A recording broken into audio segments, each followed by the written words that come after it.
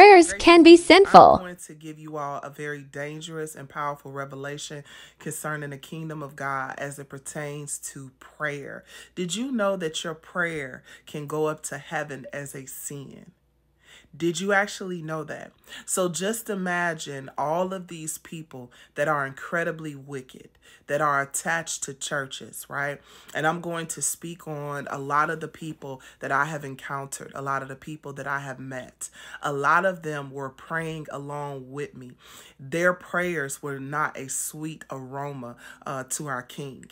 They were actually foul, they were funky, and they were repulsive to Christ. And I'm going to tell you that many of you pray and your prayers are going up as a sin. And I'm going to prove that to you through scripture.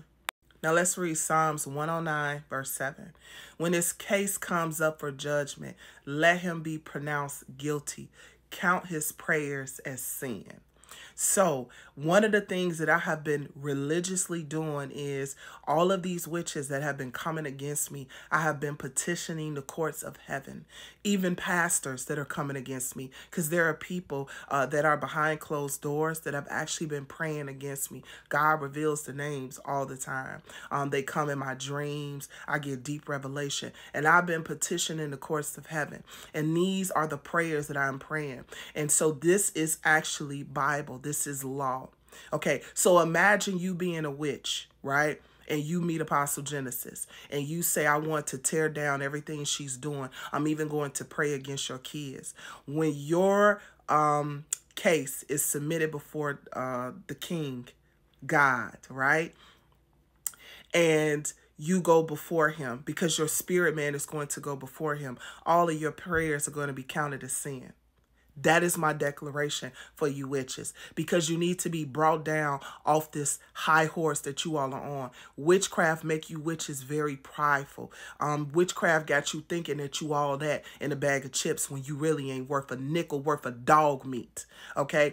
And so all of your prayers are being counted as sin in Jesus' name. This is my proclamation for every witch that tries to come against me. This is my proclamation for every person that tries to pray prayers against what I am doing and try to defile me by trying to get me to come in agreement by way of me praying for you or you sowing into me. There was a girl yesterday. Her name is Janisa Jackson. She's been emailing me constantly. And then she sent a seed of $50 to me. And she decreed that my money be cursed. I sent her offering back. And she doesn't realize the spiritual implications behind her just chanting that over me. But I want you all to know that many of you, you have went before the mercy seat, because the devil goes before God all the time on your behalf. He does it all the time. All the judgments that you place, all of the good sermons that you have actually watched that you don't apply. And then, don't you know, let me tell y'all something, how it's so powerful, how the kingdom of God in the spirit world works. Say, for example, you're crying out to God about something. You came across my content. There's a video that I did that relates to everything that you have gone through. But because you get so offended, because you don't like the way I talk, because you want to find a fault in me, once you come across that content, you don't apply it. Do you know the devil can actually use that against you? Bet you to know that, because a lot of you look at my videos as insignificant and all of those things, which is totally fine. I'm totally okay with that. But I want you to understand that many of you, your prayers are actually appearing as sin before God.